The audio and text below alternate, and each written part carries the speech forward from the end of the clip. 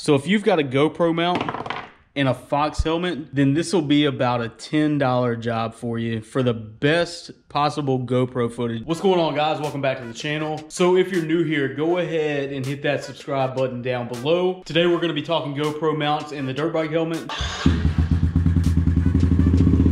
All right, so we're gonna let her warm up for a second and go ahead and ride a little bit. So I think this GoPro angle right here is gonna pretty much solve all of the issues I had.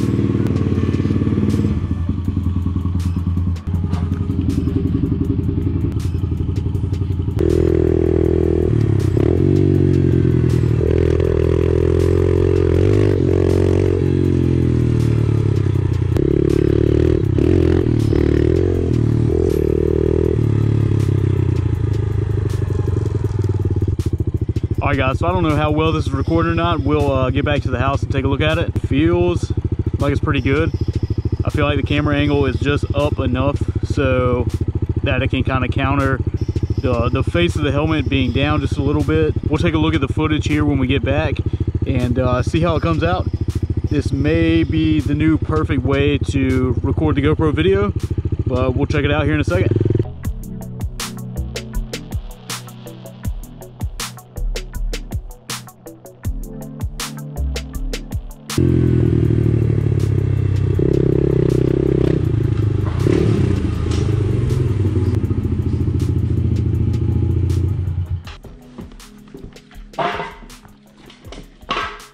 So there's a lot of different ways you can mount a GoPro to a helmet. I'm just gonna show you the way that I have decided to mount mine. All right, guys, so today we're talking GoPro mounts and the ultimate setup. So since I got the TTRs in July, I've basically just been wearing this skull cap here. It's a Fox Racing BMX helmet. And I wasn't really sure how much riding I was gonna be doing. This was working for a while, but the problem is this mount here does not give you the best angle. We've also tried it on my son's helmet too. Really, regardless of how you get the angle of the GoPro with the mount on top like that, it really doesn't give you like a really good sense of riding. I basically found the solution in a chin mount.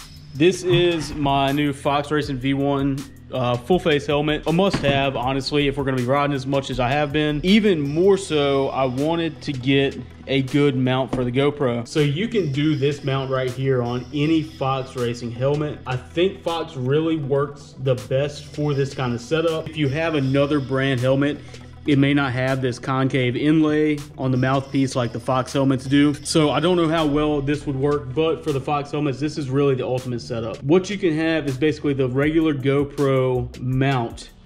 And the way that these are shaped, the mount will literally fit directly into the mouthpiece. Already in there pretty solid, and it's not really gonna come out that easy. So what I've actually done on my helmet is I basically installed the mount the same exact way, pushed it in as far as I can up against the mesh back there, and that mesh is metal, and then there's like a plastic backing back behind the mesh. So what you can do is you can put painter's tape back behind the mesh, that way nothing will leak through.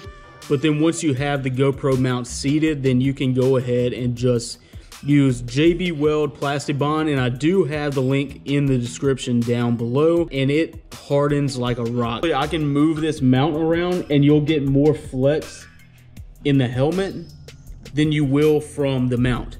So there's no question whatsoever that this is gonna be sturdy. So if you've got a GoPro mount and a Fox helmet, then this will be about a $10 job for you for the best possible GoPro footage you can ask for. All right, guys, so that's gonna do it for this one. Go ahead and subscribe to the channel because we're gonna be doing some riding this weekend out at the pit bike track. It's been about 2 weeks since we've actually gotten to go out there and ride. If you like this video, give us a like, subscribe to the channel, and we will catch you in the next one.